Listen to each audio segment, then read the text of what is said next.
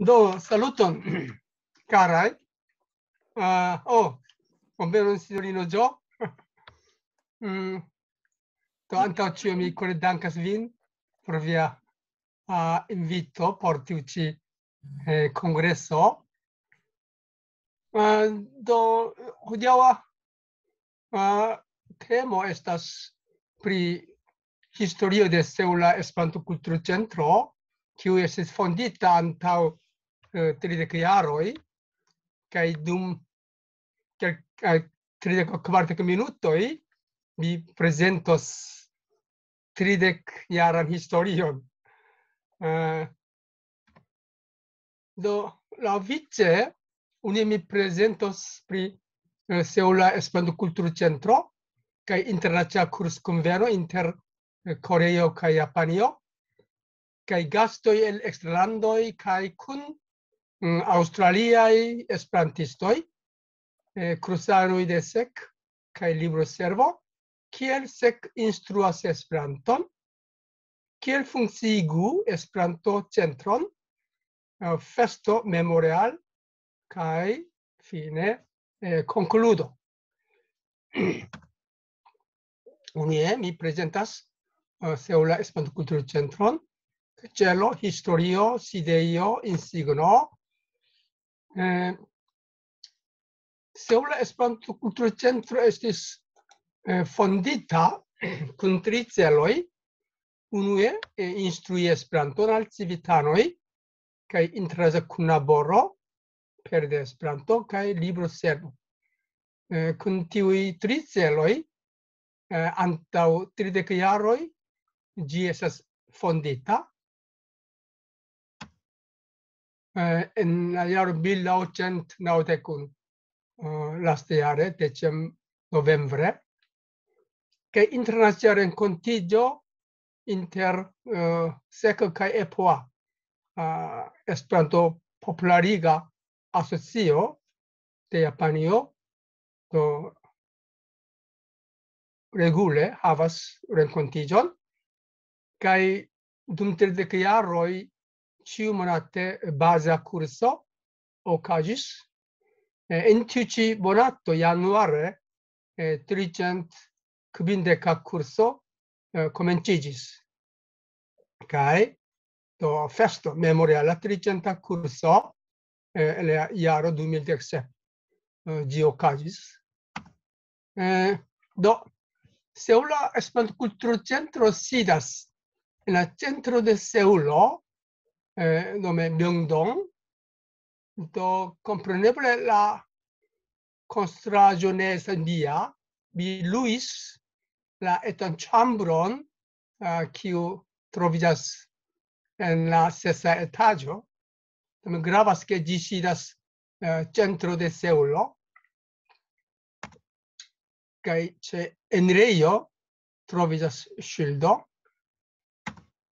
Kaj ankaŭ havas insignon kun aglo. Kaj internacia kurskunveno inter du landoj antaŭ 30 jaroj, la unua internacia kurskunveno inter koreoj kaj japanoj. Unue en Japanio ĝi okazis. Kaj naŭa en Koreio, kaj 29 en Koreio, kaj 27 en Japanio. Ĉefe dulandaj esperantistoj kolektiĝas, kaj dum 2 tagoj kune lernas kaj instruas. Kaj EPOA apartenas al Omoto, kaj estas preĝejo de Omoto, en kiu kurskunveno okazis.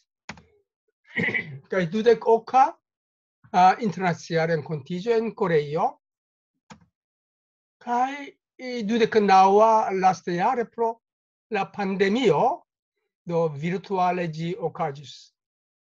Kaj en tiu ĉi jaro, aprile, la 30 renkontiĝo okazos ne ĉeesta, sed virtuala. Gastoj el eksterlandaj kaj kun aŭstraliaj esperantistoj.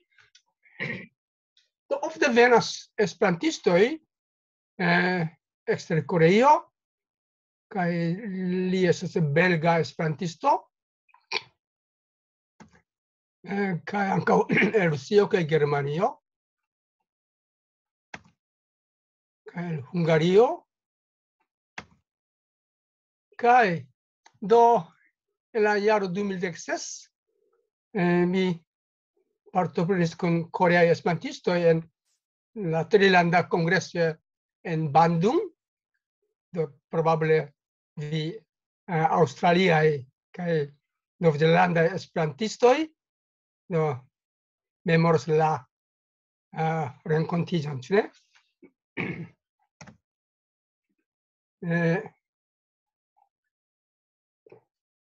En la foto troviĝas Francisca, Sandor, Helen, kaj pluraj koreaj esperantistoj, indoneziaj esperantistoj, tre agrabla renkontiĝo ĝi estis, ankaŭ ilia troviĝas, ne? Kaj en la kongreso ilia Stepan Mekir, Sandor, kaj Bredri ankaŭ. Yes, neforgesebla renkontiĝo ĝi estis. Kun aŭstraliaj esperantistoj en la jaro 2000. Do malantaŭe troviĝas Sandor. Sandor, ĉu li estas vi? Kaj mi ne certas, ĉu du aŭstraliaj esperantistoj fartas bone aŭ ne, mi ne havis kontakton kun ili. Tiam mi akompanis tri koreajn esperantistojn, tistinojn, kaj tre havis agrablan tempon. Sandro vizitis mian hejmon. Yes, tre memorinda foto. Bona memoro, dankon. Yes. Ĉu vi memoras? Yes. Yes, vi havas faldeblan biciklon. Yes, yes. Ĝuste. Kaj en la eta ĉambro de SEK, do plenplena, ĉu ne? Do kursanoj ĉiumonate venas por lerni Esperanton.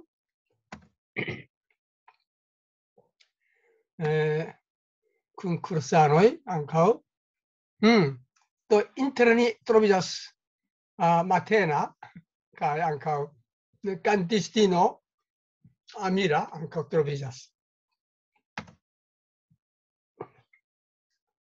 Do ex-direktoro de Samsung komencis lerni Esperanton kaj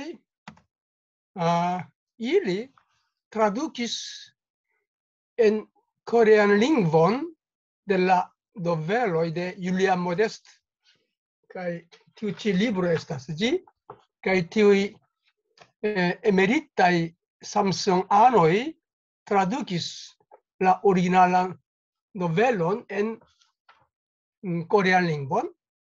Do tio estas tre rimarkinda, kaj la libro donis motivon al iliaj amikoj, tial do daŭre venas ex-direktoroj de Samsung por lerni Esperanto. Do mi pensas la tradukaĵo estas simbola rezulto de la lernado de Esperanto. Yes, kaj antaŭ Kulturcentro, do kvankam ili ne estas junaj, tamen tre lernemaj kaj legemaj. ankoraŭ ili daŭre lernas Esperanto. Antaŭ la pandemio tiom da homoj venis, tamen dum la pandemio venas nur unu aŭ du pro la influo de la pandemio, do kursanoj malmultiĝis. Tamen ĝi daŭras. Vidu, ĉiumonate nur unu homo venas. Sed feliĉe en tiu ĉi monato hieraŭ komenciĝis en la kurso 350 kurso nekredeble 4 civitanoj venis forlerni Esperanton, feliĉe. Kaj en Koreo oni ankoraŭ timas kolektiĝi aŭ vizitadi kursejon pro timo de la pandemio, por tio abrupte draste malmultiĝis kursanoj, kaj ofte havas intervjuon, kaj ankaŭ mi havis prelegon pri Esperanto en la klubo Rotario.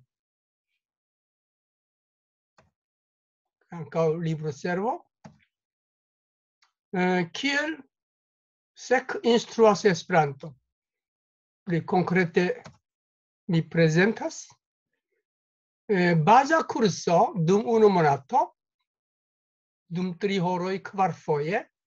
Post 12-hora kurso la kursanoj ellernas bazan gramatikon.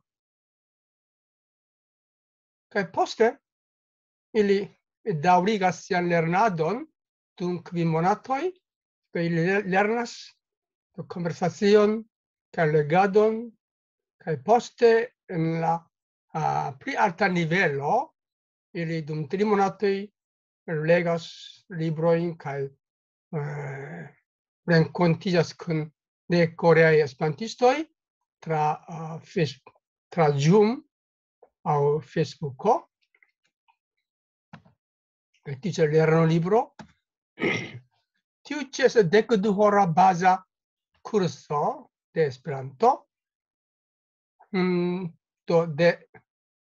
la unua leciono oni lernas prononcon, personala pronomo, ĉu demando, verbo, ki demandoj, infinitivo, kaj numeralo, tabelvortoj, kondicionalo, komparado, participo, relativo. Tiamaniere, ene de 1 monato ili ellernas bazan gramatikon de Esperanto. La mia sperto unua leciono estas tre grava. Tial en la unua leciono mi invitas interrete eksterlandajn esperantistoj kaj prezentas aktualan uzadon de Esperanto al tiuj komencantoj, kaj ili okule rimarkas ke Esperanto estas uzebla, praktikebla, do tio estas granda motivdona ŝanco. Tial mi konsilas ke la unua leciono estas tre grava, ĉar ili decidas ĉu mi daŭrigu lernadon de Esperanto aŭ ne. Por tio, en la unua leciono la gvidanto devas doni motivon kaj do praktikeblecon de Esperanto, tio estas grava. Kaj en mia kurso mi ofte montras tiujn librojn rilate al ki-demandoj. Mi montras tiujn librojn, kien Ĉinio, kaj la diferenco inter kie kaj kien. Kial mi ne estas kristano, kiuj semas plorante. Kiu faru kion, kio ni estas kaj kion ni celas. Do tiamaniere, do montrante tiujn librojn, do mi donas nocion de ki demandoj. Do tio estas tre utila laŭ mia sperto. Kaj ankaŭ mi do montras do verkaĵojn de sinjoro Treborstel, do sen lia permesso mi prezentas. Do mi ne montras la kovrilon, temon, titolon, sed ankaŭ ĝian enhavon kaj forte mi rekomendas. Kaj jen vidas neniu ajn papilio, kvazaŭ ĉio dependus de ni. Do mi instruante Zamenhofan tabelon, mi do montras tiun ĉi libron, neniu ĉio. En tiu kazo kursanoj do pli facile konceptas la nocion. Kaj Dio ne havas eklezion, do tion instruas akuzativo, kaj memori kaj forgesi infinitivo, paradizo ŝtelita participo. Tiamaniere mi montras la librojn rilate al la gramatikaj eroj. Tio estas efika por tiri atenton kaj povas montri ke kiom Esperanto estas fekunda en literatura kampo. Kaj de baza kurso, postgramatika kurso, do kiel paroli, kaj kiel verki, kaj kiel utiligi, do tiamaniere mi montras. Kaj en unu paĝo mi enigis tuta gramatikon, ĉu kaj ki. Kaj oni povas utiligi tiun ĉi paperon, ekzemple, kun kiu vi lernas Esperanton, de kie vi venas, ĝis kiam vi restos en Koreio, pri kio vi parolas, al kiu vi donis la libron, per kiu veturilo vi venis, en kiu lingvo vi parolas, pro kio vi lernas Esperanton, por kio vi vivas, je kiom horo vi vekiĝis. Tiamaniere mi per tiu ĉi papero mi donas ŝancon elbuŝigi demandoj. Do ankaŭ tio estas utila por instrui Esperanton. Tial dum 9 monatoj mi daŭrigas mian lecionon, post 1 monata baza kurso kaj 12-taga kurso, Zagreba metodo. Mi alte taksas la libreton Zagreba metodo, tio estas tre efika por instrui, kaj la kursanoj do povas akcepti la nivelon de la frazoj tute facile, kaj ili ekhavas memfidon je lernado de Esperanto. Do ankaŭ Esperanto ne estas nur lingvo, ankaŭ tio estas verkita de laŭ Zagreba metodo. Kaj poste konversacio, Denis Kif, verkaĵo de Denis Kif, per kursoj, kaj 250 bonaj elektitaj frazoj, en kiuj troviĝas la diraĵoj de Zamenhof kaj filozofiaj rakontoj kaj literaturaĵoj. Do tiamaniere, do laŭ etape mi gvidas kurson dum 9 monatoj, do la mia sperto post 9 monata senpaŭza lernado povus naski kompetentan esperantiston. Kiel funkciigu Esperanto-centro? Do, por fondi Kulturcentron aŭ edukejon, do devas esti tri kondiĉoj. Unue devas esti kursejo, ĉu ne? Devas esti loko. Due devas esti kursgvidanto kaj devas esti kursanoj. Do je ajn se ni havus tri kondiĉojn, ni povas okazigi kurson je ajn, ĉu ne? Kursejo, gvidanto, kursano. Tiuj tri kondiĉoj estas nepraj. Do mi prezentas Seula Esperanto-Kulturcentro.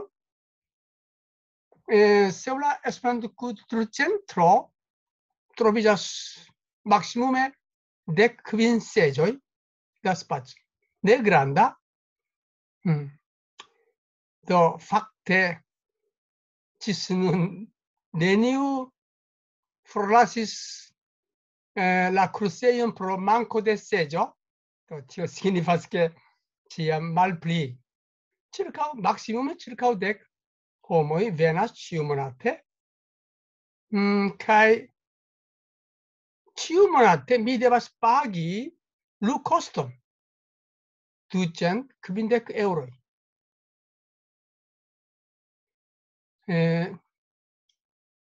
Se mi ne pagus lukoston, la posedanto de la konstruaĵo forpelos min, ĉu ne? Ĝis la 300 kurso, ĝis antaŭ 4 jaroj, mi mem solvis la lukoston per mia ŝvito. Tamen mi ne povis teni la ĉambron pro manko de mono. Tial en la festo memore al la 300 kurso mi petis publike helpon de esperantistoj, kaj nun ĉirkaŭ 30 esperantistoj senavare donaĉas monon por pagi la lukoston de la kursejo. Do mi ĉiam dankas al tiuj, kiuj senavare donacis monon por teni la kursejon. Kaj SEK nun situas en la centro de Seulo. Tio signifas ke do relative oni facile povas alproksimiĝi per metro aŭ per buso. Do proksimeco, alproksimiĝo estas tre oportuna. Tio estas ankaŭ bona kondiĉo. Kaj mi ankaŭ uzas modernajn retoservojn de Facebook por amikiĝi internacie, kaj uzas Skype kaj Zoom. Laste mi ofte uzas Zoom. Kaj kakao-mesaĝilo, kaj oni ofte komunikiĝas. Do hieraŭ mia kurso komenciĝis, tamen mi daŭre havas kontakton kun ili, do interŝanĝante mesaĝojn. Kaj Facebooko, Zoom, Kakao-toko, kaj france esperantisto Mark Zero, do ofte paroligas la kursanojn. Do, kiel varbi kursanojn? Tio estas tre grava, ĉu ne? Oni gajnas informon pri Esperanto interrete. Fakte oni facile povas trovi informon pri Esperanto en interreto. Kaj do gravas ke rekomendo de iamaj lernintoj, rekomendo de esperantistoj. Tio estas tre grava. Se do esperantisto volus rekomendi siajn amikojn, parencojn, gefilojn, do povas rekomendi.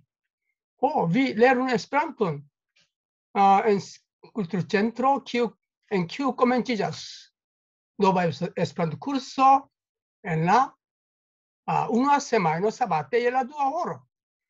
Tio estas neŝanĝebla, kaj tiamaniere jamaj lernintoj rekomendas Esperanton al siaj konatoj.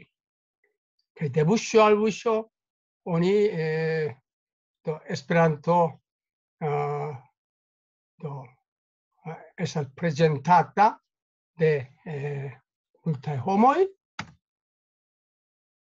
Kaj se mi konsilus por sukcesa funkciigo de centro, unue ĉiumonata lu-kosto devas esti malgranda. Se ĝi estas peza, ne povas teni longe, kaj devas havi kurson ĉiumonate, regule kaj senpaŭze. Malgraŭ pluvo, malgraŭ malvarmego, do devas daŭrigi la kurson senpaŭze. Kaj nombro ne gravas. Kiom da homoj venas, tio ne gravas. Kvalito ol kvanto. Kvalito estas grava. Kaj mi neniam malesperiĝas pro la malgranda nombro de la kursanoj.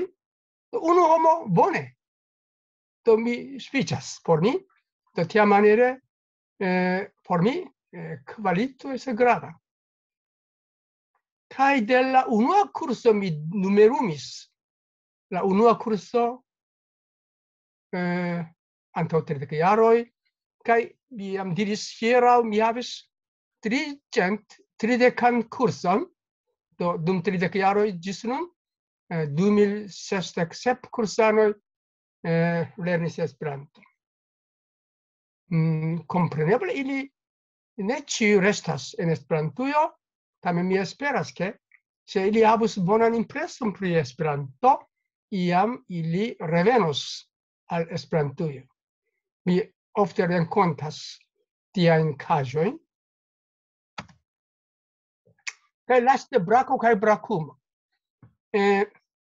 Nun brazilaj esperantistoj kaj koreaj esperantistoj regule renkontiĝas.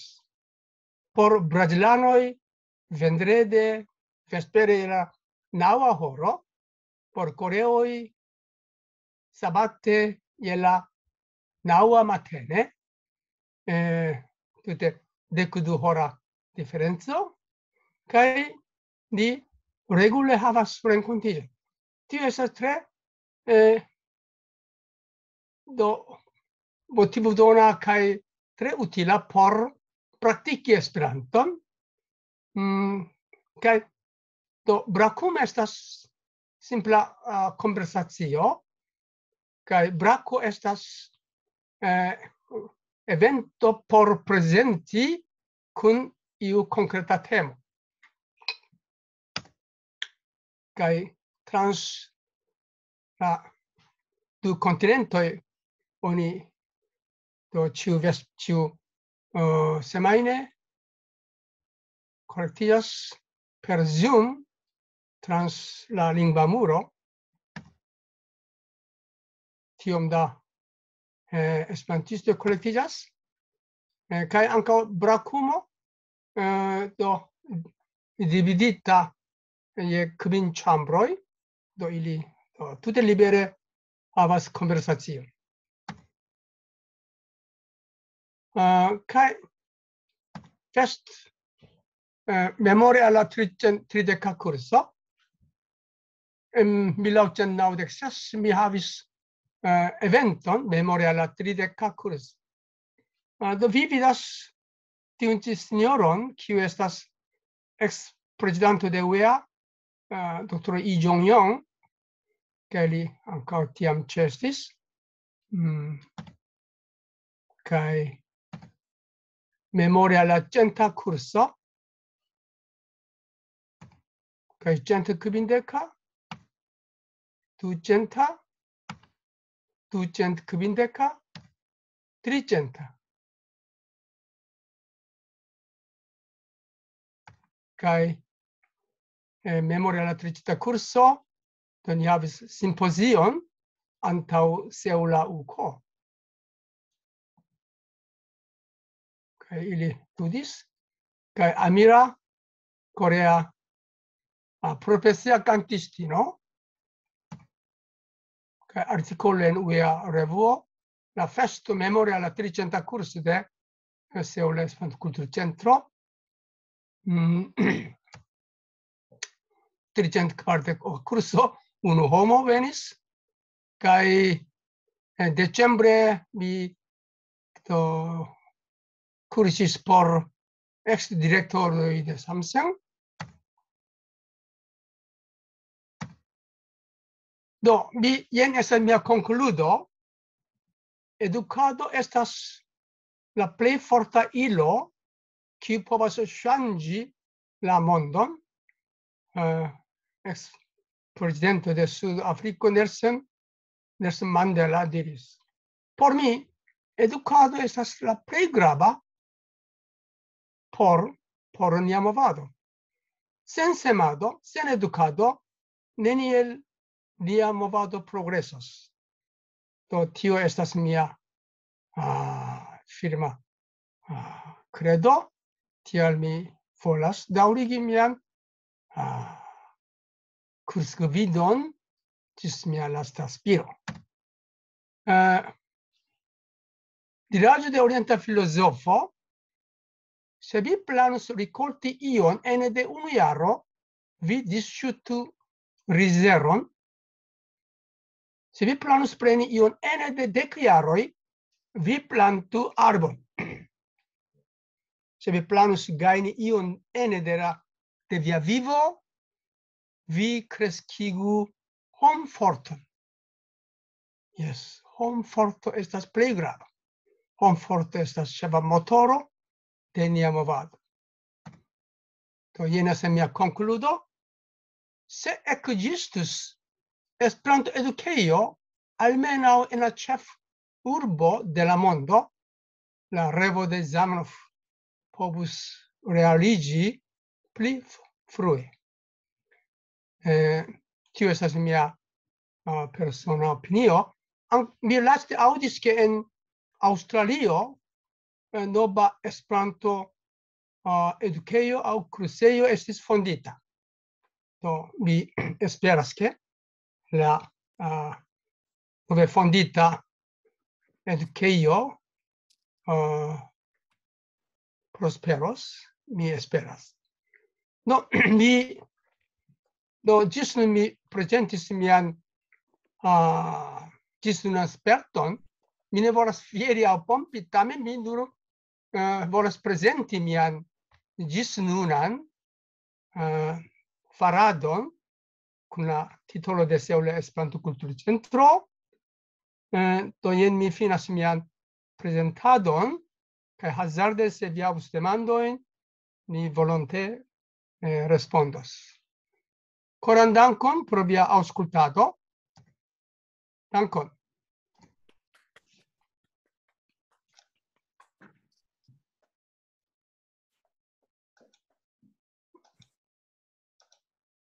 Caro Ŝlosilo, ĉu vi aŭdas min? Yes, dankon. Yes.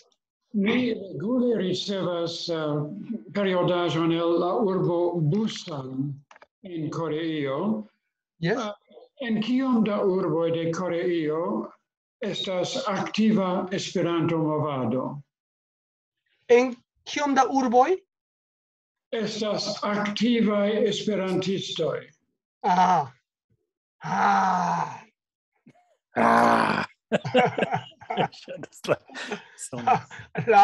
Laŭ do lingva nivelo, mi povus diri ke en Koreio vi vidas ĉirkaŭ almenaŭ 100 homoj povus paroli Esperante relative bone. Ĉu estas sufiĉe impona? Ja, laŭ mi relative nun korea esperantistoj studas Esperanto diligente, precipe tra do socia medio, interrete oni havas oftajn kontaktojn.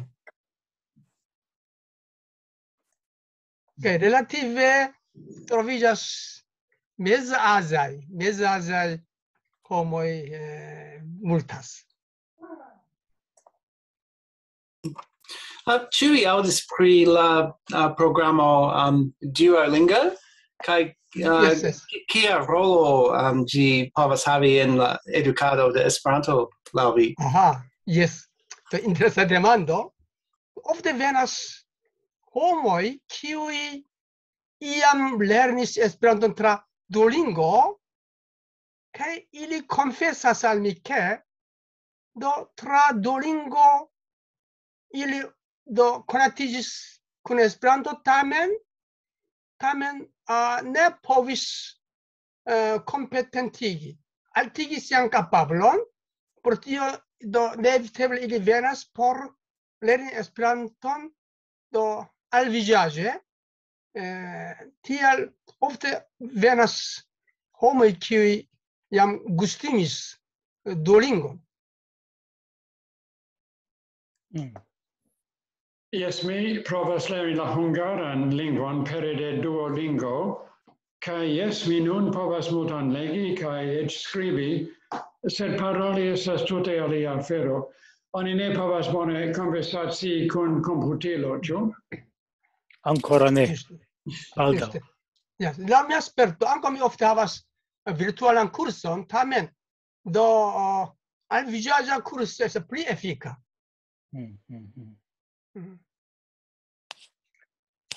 Ŝlosilo, do mi havas du demandojn. Unue, kion vi faris kiam vi estis malsana? Ŝajnas vi ne rajtis esti malsana, ĉu? Vi diris, vi devas esti ĉiun sabaton je la dua, vi devas esti en via turo, ĉu ne? Yes.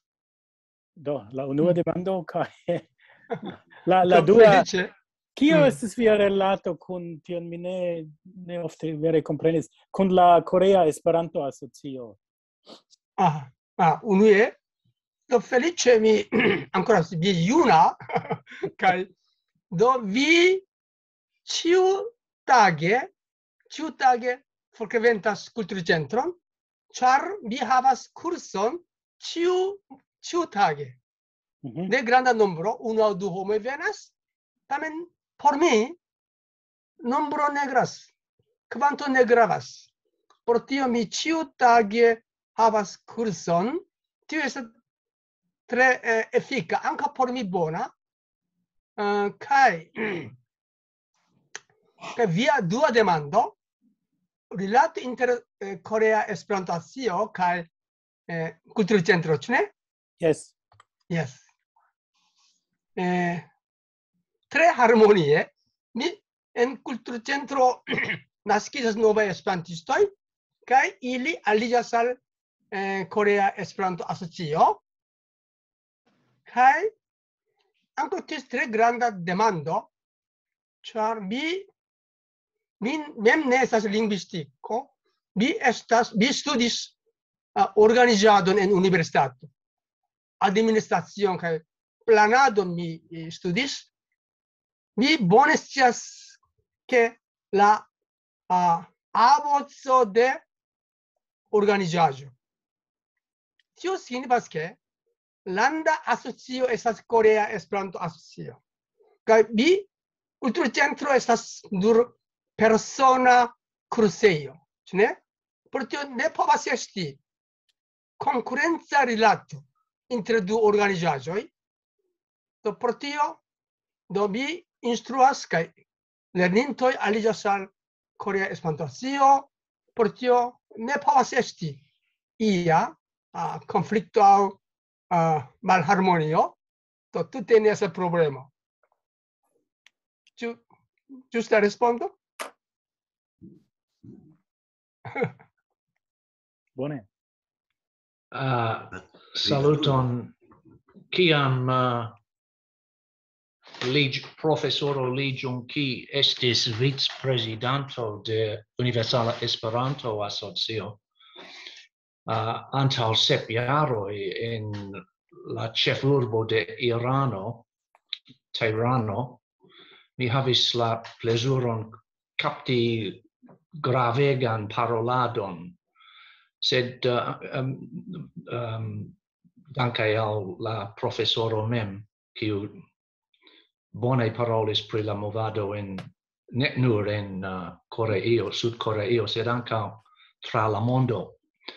Kaj bedaŭrinde kun la paso de tempo mi ne memoras, sed antaŭ eble 10 jaroj aŭ 12 jaroj mi renkontis lin hazarde ĉu estis Katmanduo aŭ Bangaloro? Bangalore, probably. Bangalore. Asia kongreso. Ja, la cirkonstancoj estis strangaj, ĉu ne? Ni devis dividi ne nur la saman ĉambron, sed eĉ la saman liton. Ja. Kaj ĉio glate iris, kompreneble. Ni ambaŭ el ni estas feliĉaj edzoj, tiam kune la propra Samĉambrano. Sed hodiaŭ mi volas mencii, ĉar vi referencis al Esperanto lernejo en urboj centroj, kaj mirinde koincide antaŭ eble 1 horo gravulo de ĉi tiu urbo telefonis al mi por enketi pri mia propra spaco aŭ lernejo en la urbocentro. Eble vi memoras ke la parlamentanino Katrina Hildiard subtenis Esperanton antaŭ eble 4 aŭ 5 jaroj, skribe subtenis, kaj rekomendis ĝin al la tiama Ministero de Edukado, alia virino, kiu estas parlamentanino, kompreneble, Susan Close, kaj Katrin subite diris ke bona novaĵo, mi ne aŭdis pri via novfarejo en la urbocentro, sed mi definitive volas enketi kaj eĉ veni por ke mi trovu la veran situacion. Do temas pri bela koincido, kaj mi esperas ke tiu iniciato evoluos pozitive. Dankon. Do, ĉu la nova Esperanto-centro en Sidnejo? Ĉu nun funkcias? Ancora. Ja. La situacio estas iom komplika. Antaŭ 5 monatoj Ŝando kaj mi organizis ceremonion por malfermi la novan spacon, la novan lernejon en la urbocentro. Sed la pandemio intertempe intervenas, kaj tiu problemo kongruas kun instrukcioj de la nacia centro de Bahaismo en Aŭstralio. Oni en tiu instanco miskomprenas mian sintenon kaj miajn vortojn fakte, dirante ke mi devas forigi la vorton Bahai, kaj mi protestis al la monda centro de Bahaismo pro tiu miskompreno, kaj pro tiuj 2 cirkonstancoj mia lernejo estas en kvazaŭ pendanta situacio, kaj sed nekredeble la posedanto al kiu mi pagas en ĉiu monato $300 por lui la domon aŭ etan oficejon, diris al mi che gis tiam kiam via monda Bahaa Centro faras decidon, vi rajtas resti ĉi tie tute senpage. Do estas preskaŭ miraklo, ĉu ne? Bone. Do, Paolo, mi devas korekti unu vian eraron. Mi ne estis vicprezidanto de UEA, sed nur estrarano. Estrarano. En odo? Dankon. Ŝlosilo, Yes. kio estis la nomo de tiu koreo, kiu jam mortis, sed dum kelkaj jaroj li estis la vicprezidanto de UEA. Haipin Li. Ne. De vicprezidanto. Mi povas rakonti iom amuzan aferon pri li. Mi estis tiutempe en Vilnius, la ĉefurbo de Litovio, kaj ankaŭ li estis tie, kaj li loĝis en hotelo. Kaj li estis homo kiu ĉiumatene longe promenis por resti en bona stato. Kaj kiam li eliris al la hotelo, li skribis nomon Viešbutis de la hotelo. Kai tiam li marŝadis, kai kiam li volis reveni al la hotelo, li perdis la vojon, li ne sciis kien iri, do li montris al diversaj homoj la slipon kun la vorto Viešbutis, kai li ĉiuj faris, mi ne scias. Viešbutis signifas hotelo. Do, li estas profesoro Lee Jong-young, do ex-prezidanto de UEA, ĉu ne? Yes, estis li, yes. Li jam forpasis, bedaŭrinde.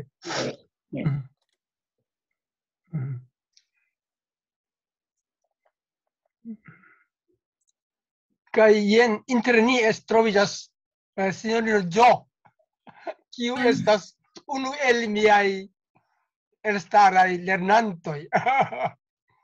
Jo, mi petas vian konfeson, ateston.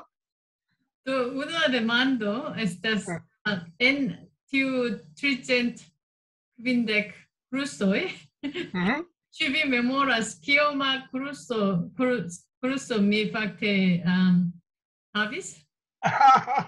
Mi devas tajpi. Mi mem ne memoras, sed mi ne memoras. Unu el tre frua ĉu ne? Bone, momentos. Jaro 94. Vi testas vian sistemon, Ŝlosilo. Aha. 92 eble mi faris, ĉu? 94. Pardon, tie mi ne. Mi notas vian nomon, tamen iam do la programo estis detruita pro tio. Nun ne troviĝas vian nomon, bedaŭrinde. Yes. Ne gravas. Do mi havas demandon. Antaŭ eble preskaŭ 10 jaroj, iu suda koreanoj, kiuj fariĝis aŭstraliano,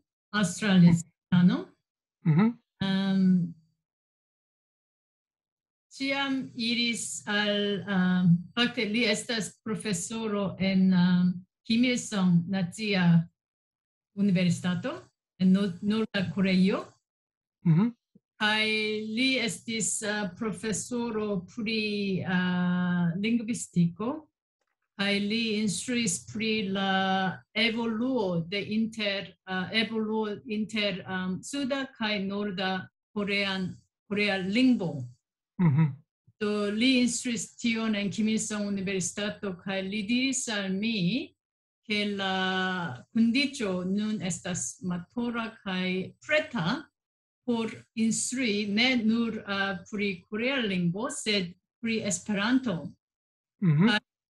Tiam li demandis al mi, ĉu mi povas veni al Pyongyang.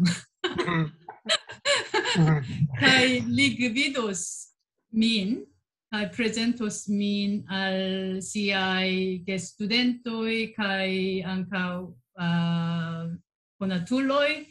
kai li diris al mi ĉu mi interesiĝos instrui Esperanton en Norda Koreio.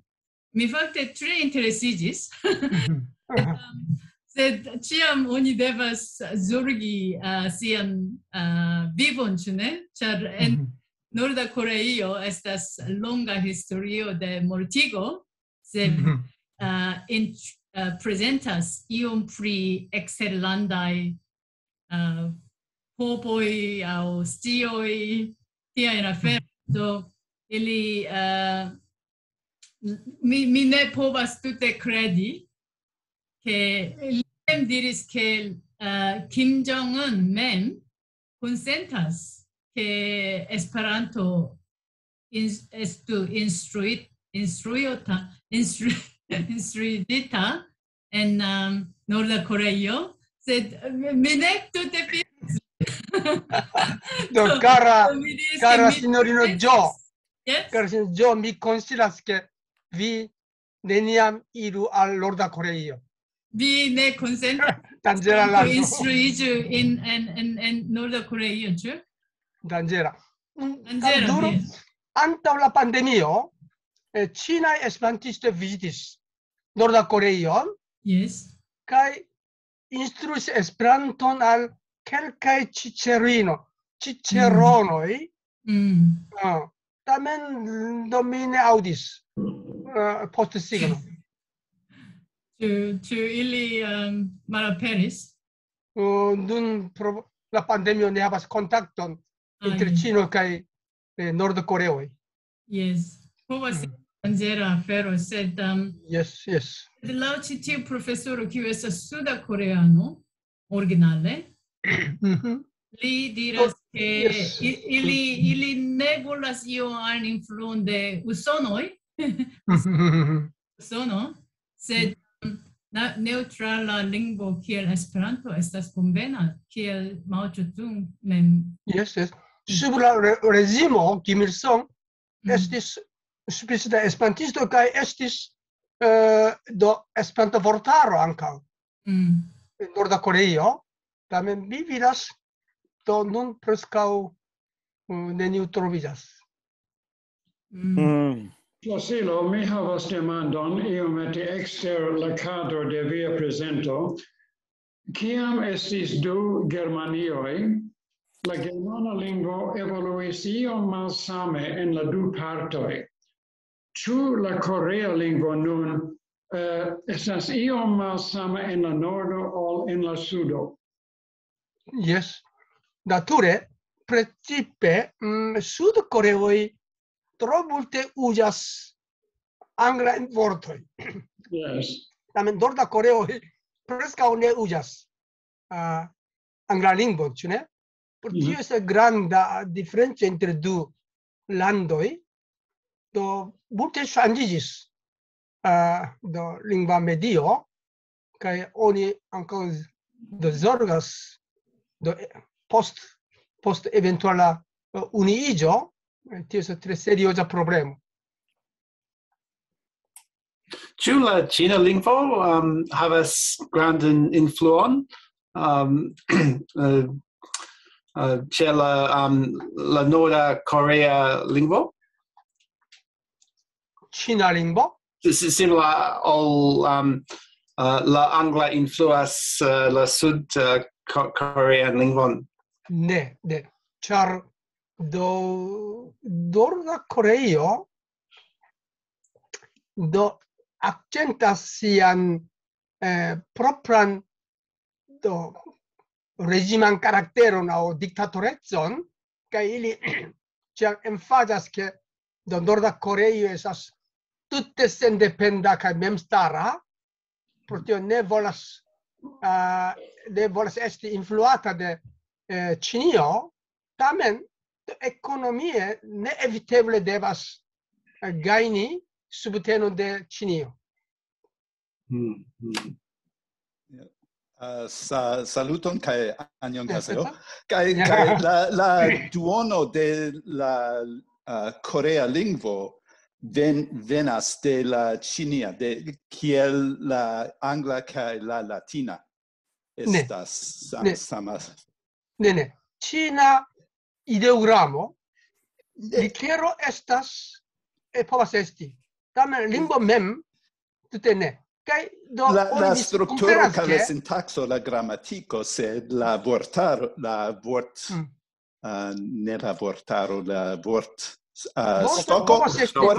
vortstoko. Oni povas diri ke la vortstoko la korea, kiel la angla, la duono de la vortstoko estas la latina.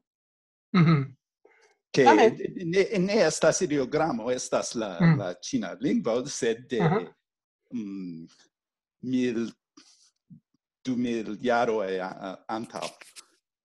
Do gravas ke do ĉefe eŭropanoj miskomprenas ke Ĉinio, Japanio, Koreo do sidas najbare, pro tio ili povus komunikiĝi per unu el tri lingvoj, tute ne.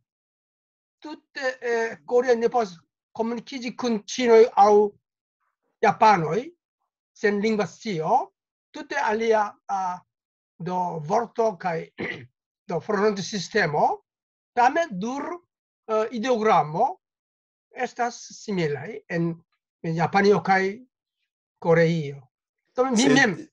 Sed se vi diras ke estas ideogramoj, estas la originaj de la vortoj, kiel en la latina estas en la franca, la hispana, kaj malsamiĝis en 2000 jaroj. Ne estas la sama, sed en la exemple en la i samsa o ichin i sam san i san se u estas malsamaj nun, sed ili havas la samaj samajn originojn. Kaj en ĉi tiu oni povas diri ke estas la sama situacio kiel en la angla, la franca, la hispana kun latina. Mi esperas ke oni povas kompreni kion mi diris. Povus esti korea lingvo ankaŭ esti influita de ĉina lingvo aŭ sono, tamen en nura momento tute malsama prononcosistemo. Yes, la tang, ĉar tiuj vortoj venis de la Tang dinastio. Tang dinastio? Yes. Vi estas fakulo pri historio. Yes, mi. De Sandor, estas tempo? Ŝajnas vi plenumi. Do, estas nun paŭzo. Do, se homo volas daŭrigu, sed private, do ni ne alŝaltos. Kaj sinjoro Ŝlosilo, multegan dankojn pri via prezentado. Mi dankas vin.